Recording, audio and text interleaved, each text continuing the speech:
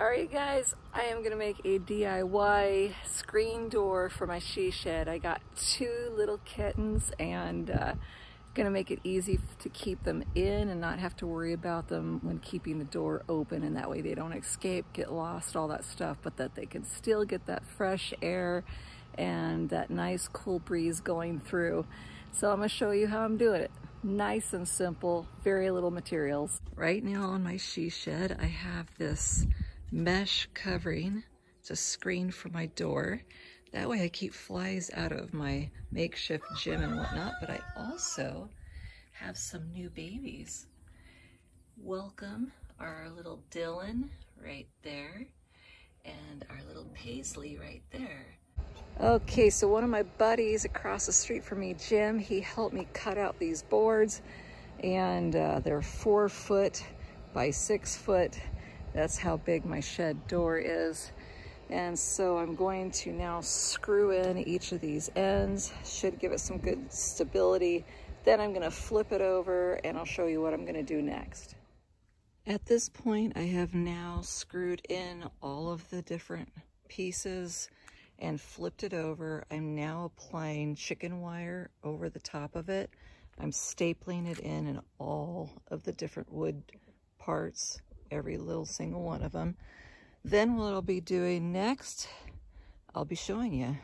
All I have left is to staple along that line and the 2 middle ones. And then I'll be cutting off that chicken wire on the end and making sure that the other ends are not past the wood. I'll show you what I'm going to do next, because these little staples aren't enough. I mean, a raccoon or something could come along. If they pulled on that screen hard enough, they could make those staples come out. So I'm going to show you what to do to reinforce, make them super strong. Did it to my chicken coop and it's worked beautifully. So that's where these come into play. They're awesome. You can place them on the most outer spot where it's safe. Put it near a corner and then put the screw in there, and you put them periodically, it'll stay super well. Okay, so now all the parts are in to keep the screen on nice and strong. They should be spaced well enough to where little varmints can't get through. They can't pull the screen away from the wood. The middle, so much is just to kind of keep it sturdy. Don't need so many there. But on the edges, it really matters. And so far we have an installed screen door, handmade. Some simple hinges. I got this type because the wood stands out further than the wood against the wall. So these kind of hinges work beautifully. I'm just going to use 2 of them, and that should be sufficient for what I'm using it for. Next, handles are going to go on to open the door inside and outside. And voila, I have a handle. And now the outside one's done. I put it at an angle so it's easier to use my hand. Now what I realized just now, I'm going to have to take the outside handle off because I'm going to be putting window screen on the outside of that door so that the kittens can't get to it as much, but it'll keep the flies out. So I'll be removing this fabric from here. It's been working pretty decent. It doesn't work fantastic with these little magnet things, but you know, they've served their purpose. So I'm going to get rid of these, I'm going to pull it out, and I'm going to put screening mesh on the door itself and staple it in like I did the chicken wire. Next, I'm going to be putting these latches, one on the inside and one on the outside. Now you want these little hooks, one ties into the door itself or the frame, however you decide to go, but you've got the little spring mechanism here where you have to pull it to unlock it. You want this type so that when you have raccoons or anything else, it's very hard for them to manipulate this to open it up because they can do a lot with those little hands. What I'll be doing is I'll put one on the inside and 2 on the outside, one at the top of the door and one at the bottom of the door. So that way if they get one open somehow, some way, there's still one that they can't reach with their little tiny bodies. So we're gonna start with this one here.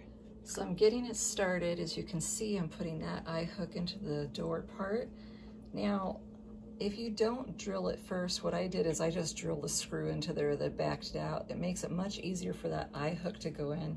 The screw's a little skinnier, and if you don't have those big burly man hands, use some of these. Grab it and twist it with these instead, and that way you're not beating up your poor fingers and hands and everything else. It's hard to hold the camera and do this at the same time, but you get the gist of it.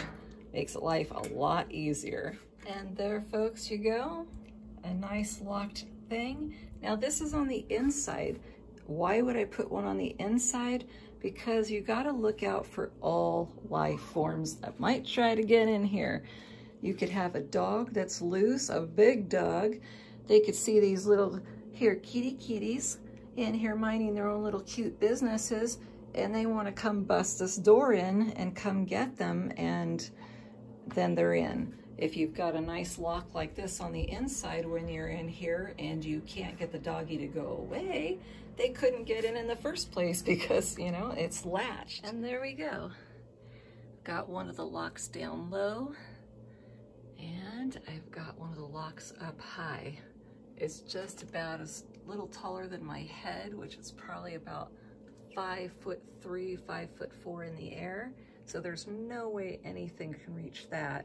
And if they could, then they'd have to have the dexterity to be able to pull this hinge back with the spring and lift that out to get it open. So highly doubtful that's gonna happen. But if they happen to be, you know, good enough to get it done on down here, say they were somehow able to do it, you still can't push it open enough for something to get through other than a mouse or a rat. That's about all that's gonna fit through that gap with that top one still latched. So I can go to work now and feel safe about leaving my little kitty babies in here, knowing that when I get home from work, nothing will have gotten them.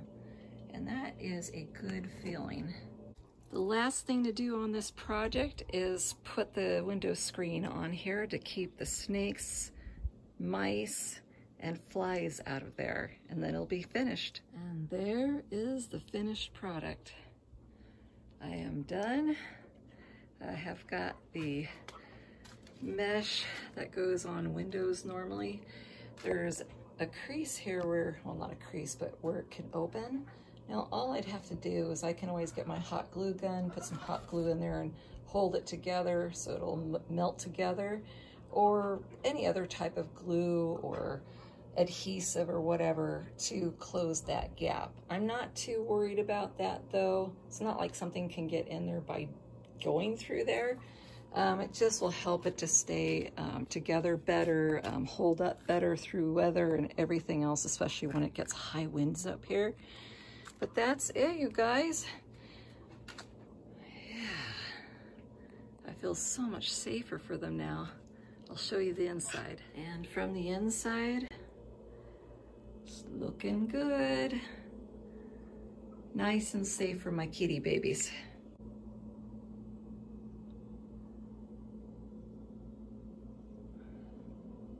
I hope you enjoyed this video of this DIY project. Like it and subscribe if you haven't. I'm hoping to bring more good ideas like this to you as cheap as possible. It's great to save money. It's time to go play with my little kittens now. See if I can wake them from their little naps. They've been sleeping for a little while now. Oh, there's my little Paisley right there. Hi, Pumpkin. And there's little Dylan taking a nap also. They're getting brave, starting to climb the screen now. A little stinker. They gotta put the screen part on the outside of the chicken wire. They must see a bug.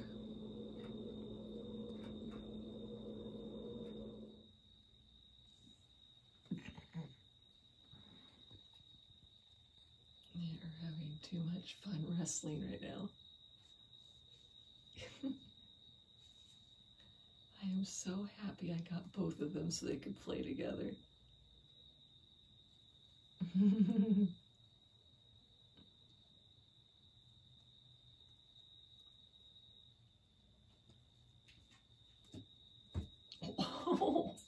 first. Good job, Paisley. Oh, that was a good one. All right, you guys, take care. Have a great week.